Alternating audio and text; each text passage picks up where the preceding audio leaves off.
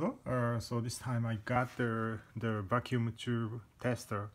Indeed, this is not so high end. It's just a measurement measuring the emission of the vacuum tube. And of course, if the vacuum tube doesn't work, the low emission, and I can discriminate the vacuum tube is good or bad. And here is some chart, and each of the vacuum tube there is the different setting. So now let's see how it works. Here the example of a vacuum tube. It's a 6SN7. It's a GT tube.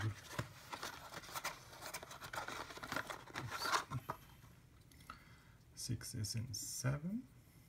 It's a vacuum tube made in Russia, and here I can insert, and I can check how the setting, the heat voltage is 6.3 here, 6.3, and B is 7. B here is 7. And 1, 2, or 4, 5. So let's select 1, 2, 4, D. Yeah.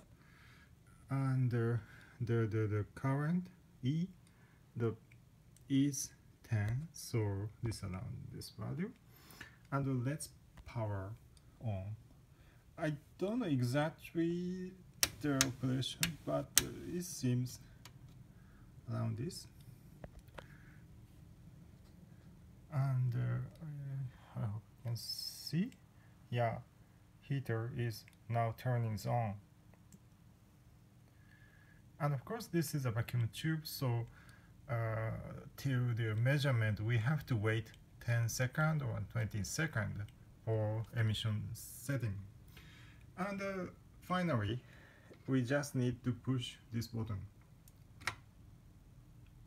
Yeah, it seems good. Like that.